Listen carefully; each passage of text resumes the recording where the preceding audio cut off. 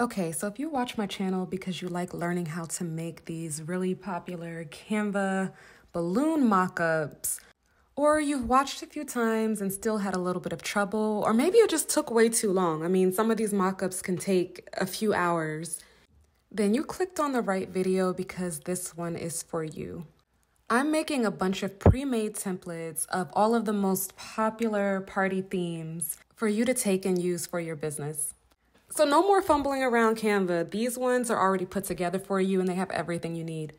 This will work for everyone. All you need is a free Canva account. Yes, free. You don't need premium to access the things that are included in these templates, which saves you time and money.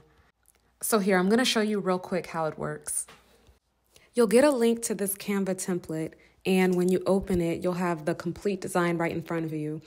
And the good thing is every element in the design can be altered, meaning you can move it around, you can change the shade if you'd like to, you can duplicate it, make multiple versions, but you can also save these elements to use in another design later if you'd like. Each template will also come with a set of balloon clusters, including your 5-inch fillers, and whatever the theme color is. And you can move them around any way you want, creating an arch, a garland, or you can just be completely bespoke. So to get this template and other templates that I've been working on, all you need to do is go to my Etsy store.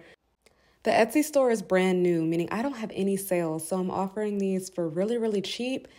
So you can try them out and then tell me what you liked, what you didn't like, and what you want to see more of in the future. My plan is to upload a new design each day, so if you don't see something that you like, check back. So now for the free template.